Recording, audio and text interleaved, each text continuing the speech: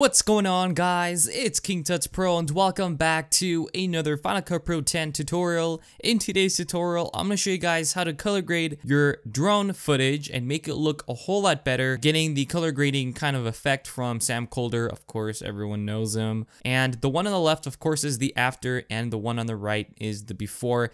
And it looks more teal and kind of orange, bringing out those blues, those reds, and kind of making the video more vibrant and more colorful. So this is an excellent way to boost and make your video more kind of interesting and make it pop out a little bit more than just kind of having it flat just like that, as you can see there. And it doesn't even have to be drone footage, it can be anything. Now, before I begin, I do want to say something, and that is a huge freaking thank you for helping me reach 150,000 subscribers. Guys, that is unbelievable. Seriously, guys, like, I could have not done any of this without you guys. These tutorials would not exist without your guys' support and feedback, which is amazing. Be sure to leave a like and a freaking comment down below. I do read every single comment you guys post, so just keep that in mind. What I'm gonna go ahead and do is, this is the effect right here. I did use a transition, the motion VFX transition I applied to the clips. So this is the after that we got after applying the teal and orange effect as well as the letterbox. You don't have to add a letterbox, of course, but I do because it makes it look more cinematic. But it still looks really good with even without. But this is the before and after. You can see a huge difference. So I did the same thing for this video as well. Let me go ahead and show you guys the before and after. So this is the before. Look how flat it looks. And this is the after with the color correction and the teal and orange. So what I'm going to go ahead and do is I'm going to go ahead and delete this one because we don't need that one. We'll get the letterbox even though we don't really need it. But this is the original raw video that I got from, I believe his link will be in the description. It's like Lonely Lost Island or something like that. His videos are absolutely amazing. Guys, I suggest you guys watch his videos or more of his vlogs. They're really cool. I just got a really small bit of it just to show you guys how to color grade it and look a little bit better. So what you're gonna go ahead and do is go onto the effects right here and go to the effects browser, go down and go to the looks, I believe, or I think it's in looks, yeah. And then you're gonna see here the teal and orange, but right now it looks very saturated and very vibrant, but we're gonna go ahead and tweak that a little bit so it's not too harsh. Go ahead and just click and drag that onto your video clip and go ahead and kind of hide the effects browser. Go into your timeline and you're gonna have this right here, okay? So with that, you know, enabled or clicked, now you can increase it, but that will bring out a lot of greens and we don't really want that. We're gonna go ahead and just lower this down a little bit, but not too much. Maybe, I think it's at 50, I'm gonna just lower it to 40, kinda, 43. And then the protect highlights, this will allow you to protect the highlights so they don't get lost. So as you can see, it kind of changes it to orange. But if you increase it, it kind of gets rid of it. Like if you look in the sand area right here, it makes it look more like that color. But if we don't have that enabled or checked, it makes it look a little bit more orange, kind of like a warmer tone. So maybe you want this, maybe you don't. In this case, I don't, so I'm gonna go ahead and just take that off. So I'm gonna just put it to 100 to protect the highlights, as well as the roofs here. As you can see that, it makes it look way different. It makes it look kind of like almost orange. So I'm gonna take that one off. The protect skin, this will also help you kind of avoid the red and orange areas, which is kind of like the roofs of these houses. If you really look kind of close, they start to change, as you can see that in the boats. However, in this case, that looks pretty good with this, but you can take it off if you want. If it's too harsh of a color, you can bring that down. Maybe about 50 would be good. The shadows, this is the kind of like the key to making that effect. You want to go ahead and either lower it if you want or increase it. In this case, I'm going to bring it all the way down. This makes it so the colors pop out and so they're not faded, so they don't look weird. So this is the before and the after, and that looks pretty good already. Now, if we add the letterbox, of course, it looks more cinematic. Now, another cool little tweak that we can add is a color correction. So we're going to go ahead and apply the same effects that we did in this clip. We're going to go ahead and press Command C to copy those effects and paste it onto this one.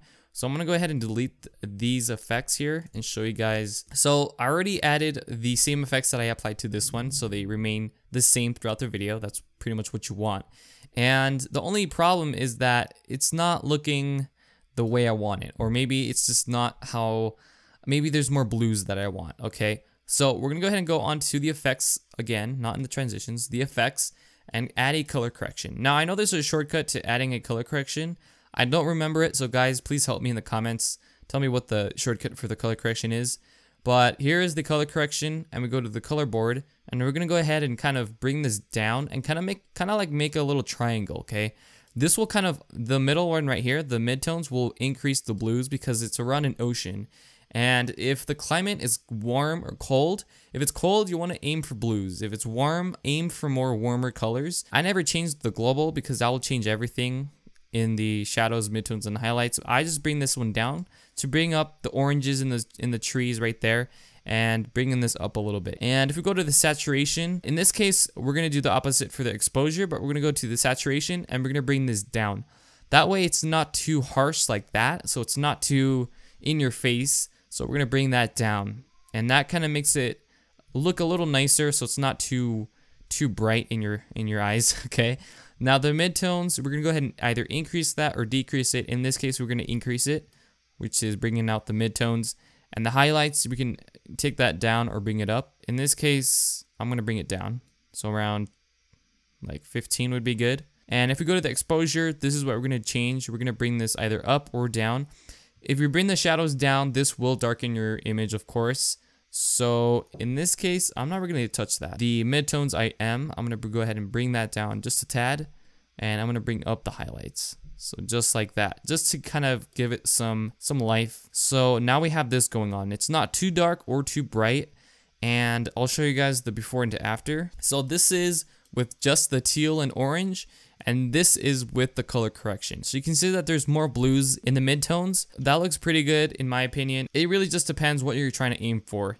So if you guys really want to see a really before and after, actually this is a really cool little simple effect that you guys can do to your videos if you guys want to do a before and after. So it has to be the same video clip though. Or you can of course crop it out and match it with another video and make a new compound clip. That works too.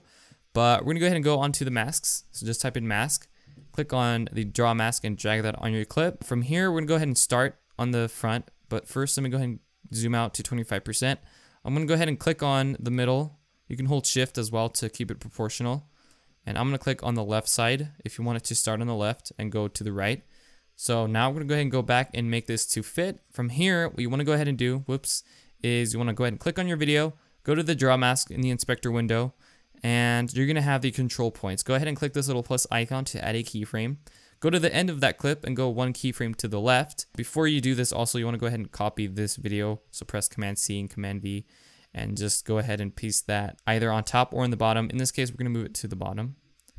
So the one with the mask is gonna be on top. And then the one on the bottom, we're gonna go ahead and take off these so we can see the before and after. Make sure you move this to the left, by the way. So like that, and then to the end, keyframe to the left, and then drag this all the way to the right. So now if we were to go ahead and render this out and we go to render all, we're gonna have this really cool effect right here. So now if I push play, this is the effect we have. So it shows you a before and after. This is a super cool effect that you guys can apply to your videos if you're trying to spice it up just a little bit. This is, of course, a before and after of what you guys can achieve to make your videos or your drone footage even look a little bit more interesting and more cinematic if you guys want. So if you found this video helpful in any way, please drop that like button. That'd be freaking awesome. And be sure to comment down what you guys want to see next on my next video. That'd be awesome as well. And I'll catch you guys on my next video. So until then, peace out, take care, and enjoy your day.